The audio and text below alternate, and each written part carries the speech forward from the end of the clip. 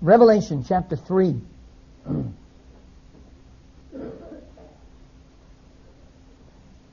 I've spoken on a lot of different subjects over the years, and so I'm always looking for some new subject to develop a message on or some thoughts about. And yesterday, just right out of the blue, I think I was listening to a Tozer tape. Somewhere I heard the word apathy, a word I haven't used so much. And it just triggered my prayers and my thinking. And I realized I had never spoken on the subject of the danger of spiritual apathy. We find a lot of apathetic people in the churches. I certainly have preached quite often messages to try to stir them. But I don't think I've ever given a message on what are the dangers when people just continue in lukewarmness. They continue to be apathetic year after year. And I just got these few thoughts. I hope they're from the Lord. And I'd like us to think about them together. Because probably one of the temptations you're going to have during your time on OM is to become apathetic. You certainly will get it when you leave. And being in any kind of training movement or evangelistic movement does not guarantee that you will not become lukewarm and apathetic down the road.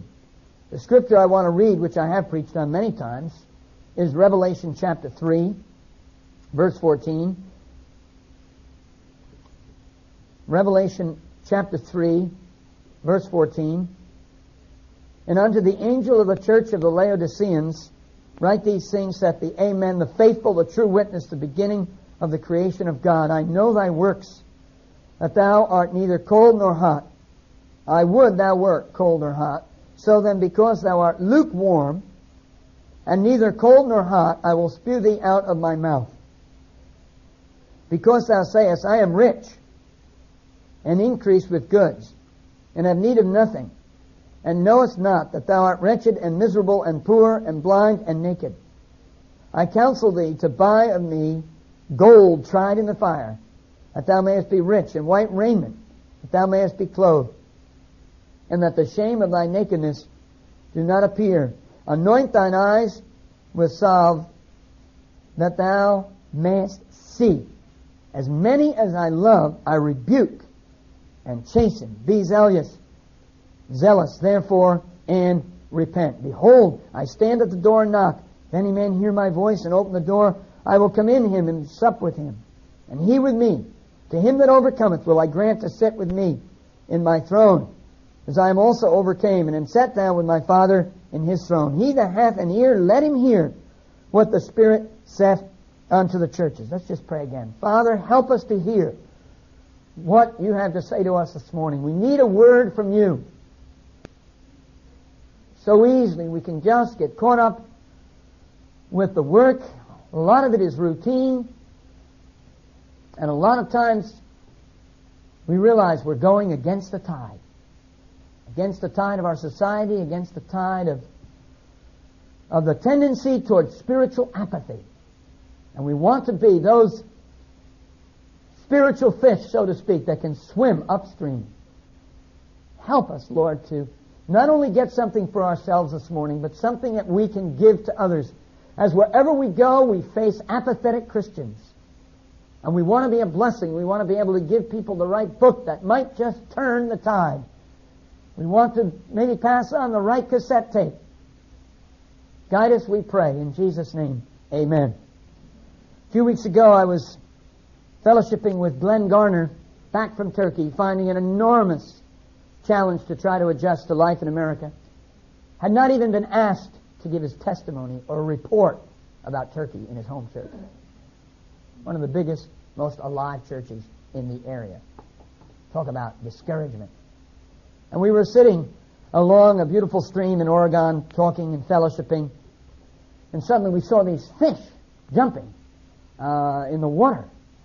I don't know if you've ever seen fish jump 3-4 feet out of the water. If you've been born and reared in London, you probably have not had this experience. This was in Oregon, and these fish were salmon trying to go upstream. I remember being there at this very spot before and finding a lot of dead salmon. Apparently they try to get back to where they came from originally, and some of them don't make it, and they die after they give birth. So this time I didn't see any dead fish around, but these live ones were trying to get up a waterfalls. It's one thing to, swim up the river. It's another thing for a fish to leap up a waterfalls. Well, the ones we were watching didn't seem to make it, but that may have been our lack of understanding about what happens after they fall back in the water. But what a spiritual illustration that in the Christian life, and how vividly I saw this in Austria and Belgium. It's upstream. It's against the tide. And maybe some of you thought that coming on OM, you were going to get with the tide, right? This is a spiritual movement. And somehow you're going to get with the tide, and even though you're just a spiritual minnow, you thought you'd get with some of these big fish, and you get with the tide, and you're going to really go places.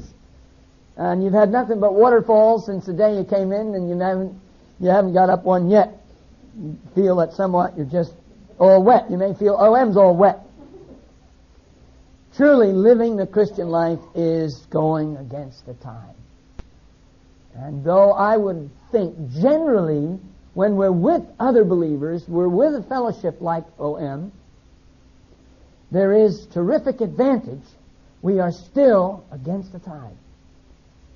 Now, the day that you leave a movement like OM and you go home, much will depend on that local home fellowship. If you get with a fellowship that understands you and loves you and somehow believe in what you've been doing and they're going places, you'll probably find that's a great advantage and will be an enormous help to you, and there's nothing wrong with that.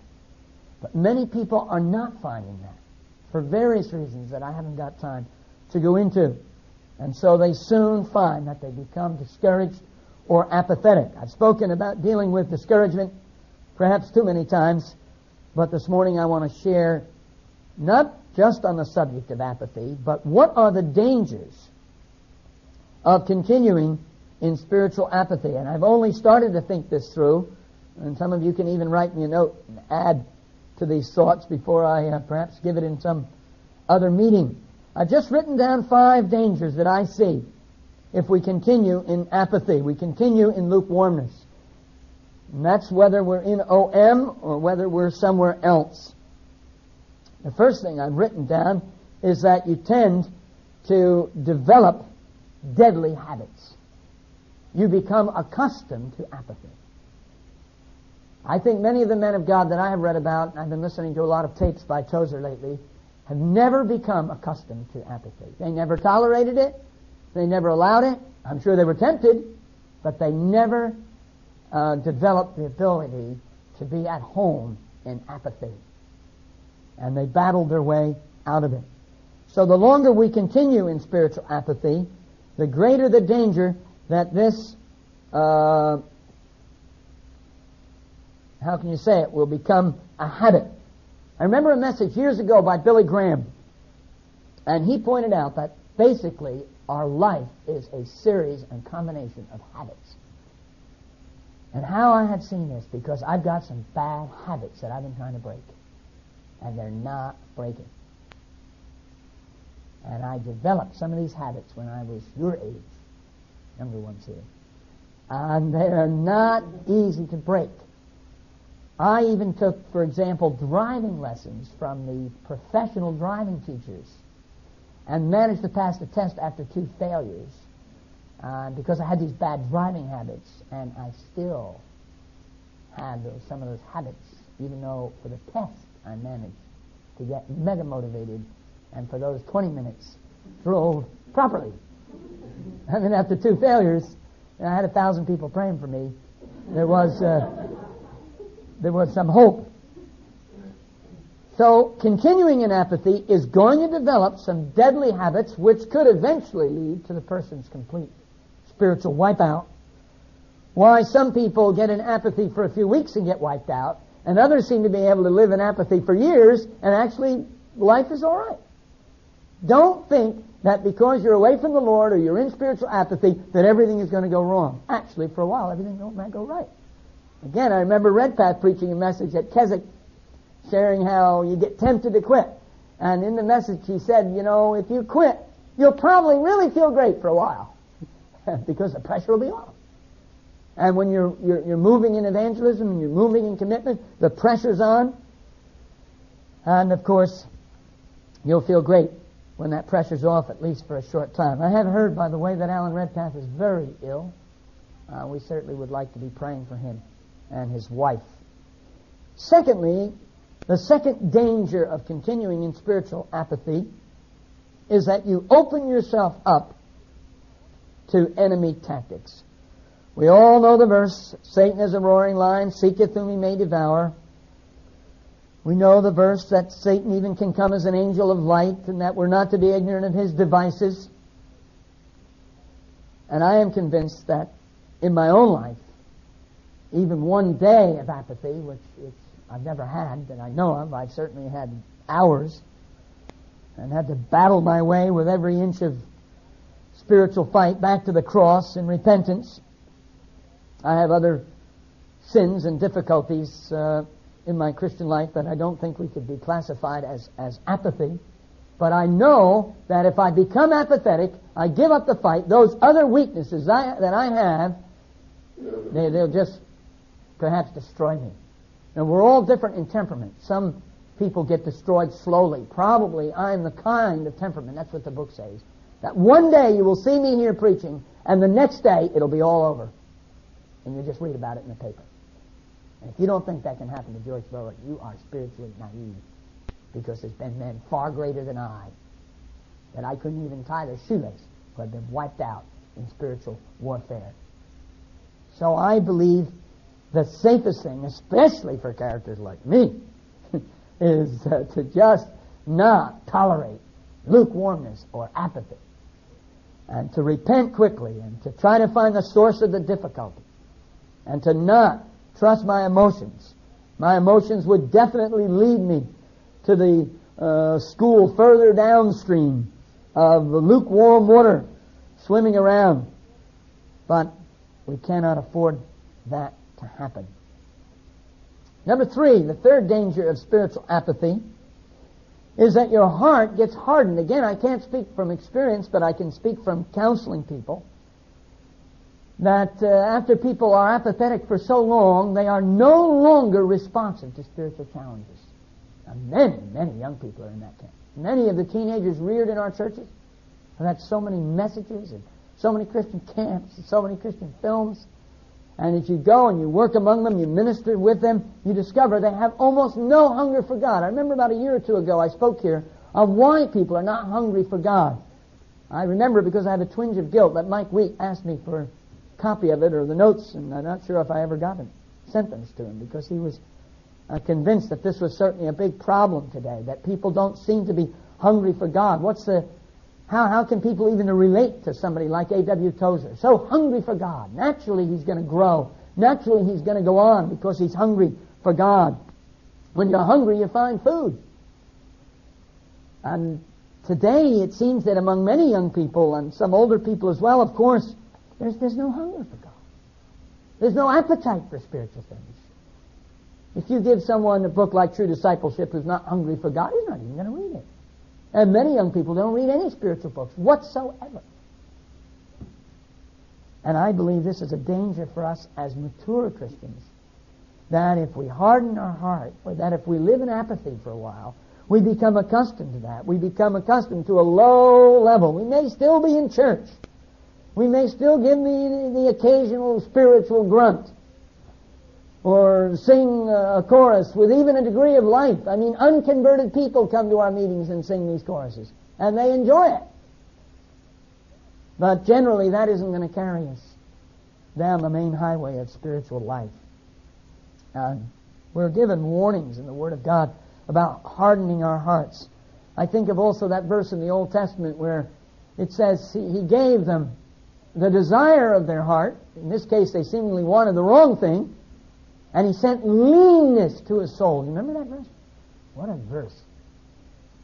Sometimes, even as Christians, we can desire the wrong thing, and God may even allow us to eventually get that wrong thing. But with it, there's spiritual compromise, there's spiritual leanness. Fourthly, it hurts, apathy hurts and hinders other people. It spreads, doesn't it? Of course, a person who is strong in spirit and strong with the Lord, as he comes across spiritual apathy, just like the fish going upstream, he manages to keep on going. But I can tell you, even strong-minded, committed people, I guess I'm in that camp. I hope so, at least. Strong-minded people, others tell me so. Committed, I hope so. But even we find sometimes ourselves being overwhelmed and very discouraged, meeting so much apathy. And I can tell you the apathy at times in Operation Mobilization by the middle of March, in some years, has been just overwhelming to me, and has almost at times caused me just to give up. There is more apathy in OM than we are willing to admit. And because we don't want to be judgmental, we often don't find it, because we want to believe the best. We're not, some kind of KGB trying to figure out who is on fire for the Lord.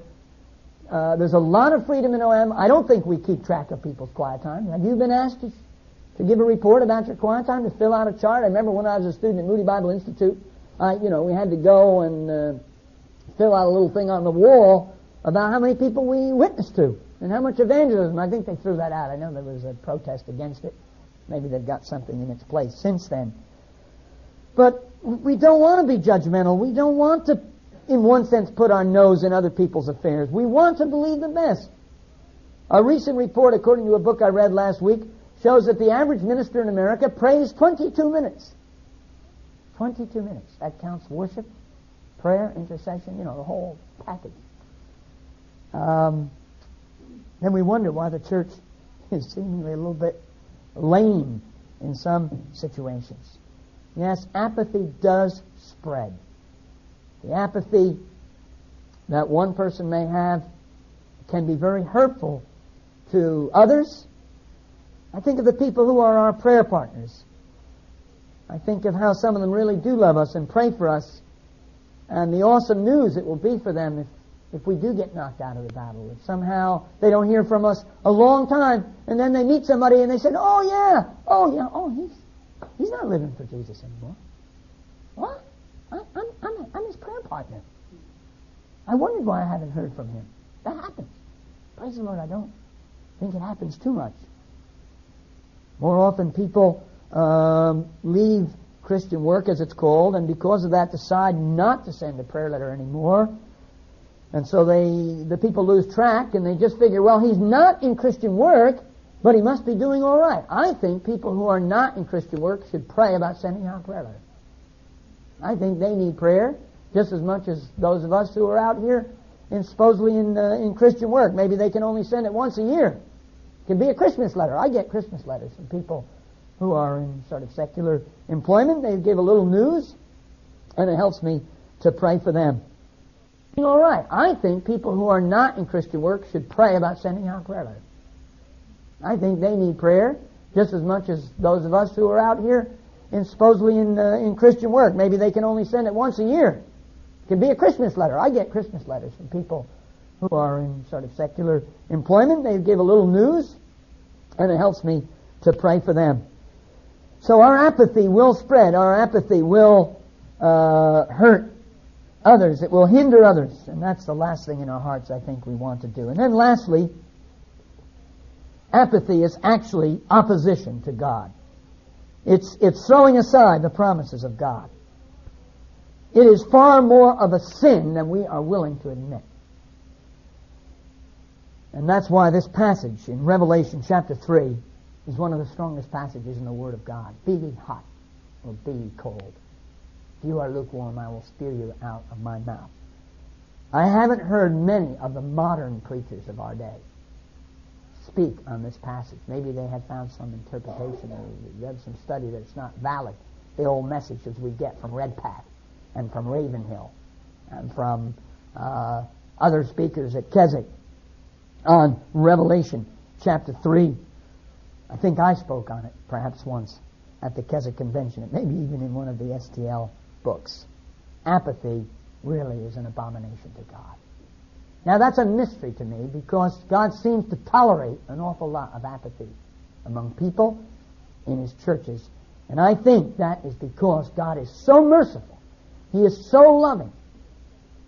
There are things that we do probably this day that will displease God, but His love toward us is so great because He is our Father.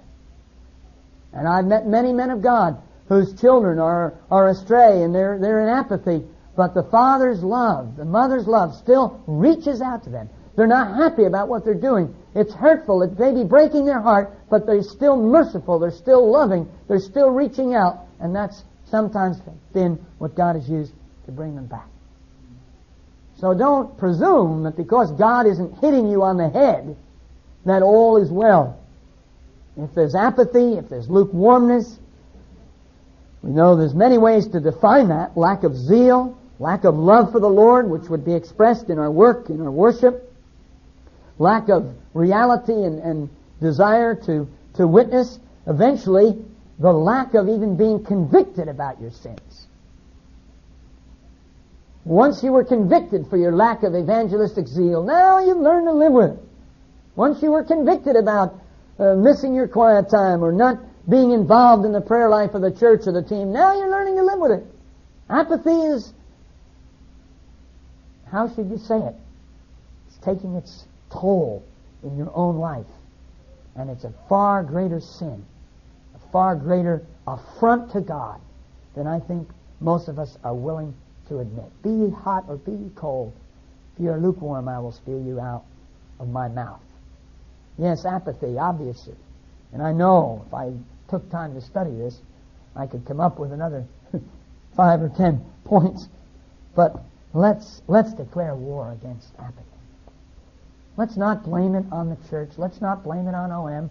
Let's not blame it on our department head or our leader who we feel maybe doesn't understand us enough, or our wife who may be doing this, or our prayer partners who haven't written us lately, or our donors who are no longer donating, or our churches that don't seem to be praying. We don't have any excuse. And one of the dangers of Christian work is there's always, in Christian work, someone else to blame. Because there's always something going wrong. And I'll tell you, if STL and OM has been a disappointment to you, I'm very sorry. I apologize on behalf of the board of directors. I apologize on behalf of the general council or the area leaders. And that disappointment could be, in God's timing, His appointment for you to learn to swim upstream. Because if you come here and it's all easy and it's all blessing and the relationships and the fellowships and the living together, evangelism, just one great onslaught of spiritual flood. And then you leave here and you go home and everything's just the reverse. It's against the tide. It's uphill. People don't understand you. They don't appreciate you. They think you're extreme. Then where will you be? You'll probably be like those salmon I met, lying somewhere on the shore, spiritually dead. Let's learn to swim upstream. And if you're finding Bromley and UK and STL and ICT a little upstream, so that's no excuse for any sin on our part. And we're going to work day and night to try to make this whole work better for His glory and for His honor. But if you find that somehow the tide is a little bit against you, a little bit of disappointment, take advantage of that. Because the tide is probably going to be tougher in the future. Let's pray together.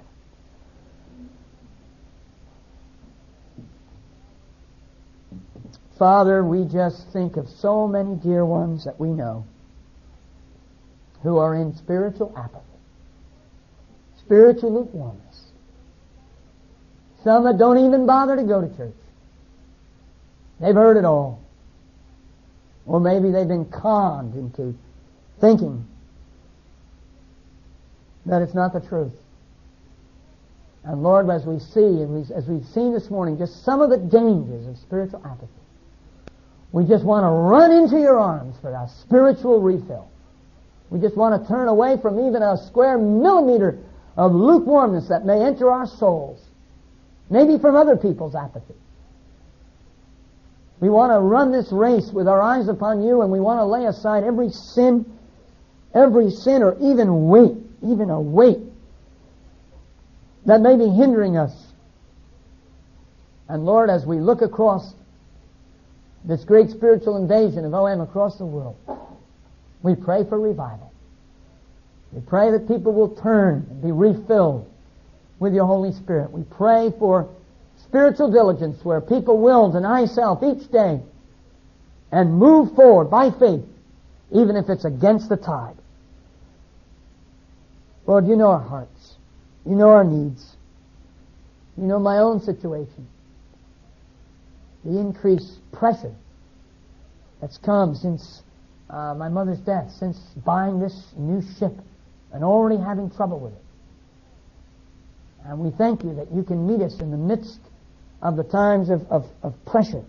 You can meet with us and minister to us. I just thank you for these tapes of A.W. Tozer that I've been able to listen to these days, even on the road in Austria. Just thank you that you've accepted my repentance of sin. And I just thank you for your great mercy, your great love that's so incredibly patient with us. But Lord, we don't want to, in a sense, see this love and this grace and this mercy, forgiveness, and then just throw it to one side and just go on pretending almost that it doesn't exist. Strengthen us for the work. Meet with those leaders who are having special sessions right now. Guide us through a lot of activities, a lot of meetings this weekend, that we may speak in the power and the authority of the Holy Spirit, that we may see many more apathetic people, apathetic about world missions, apathetic about the hungry, the suffering, the dying, the wars that are going on. May many be aroused this weekend. May many be aroused through these books we're distributing. May we go the extra mile in getting some of these books that bring revival and destroy apathy into the hands of people across this nation. But, oh Lord, we know that somehow there has to be the move of the Holy Spirit in answer to prayer, that the pages of these books may become like spiritual knives into the hearts of people. Grant us grace to do all of this heartily, with all of our hearts, as unto you. In Jesus' name, amen.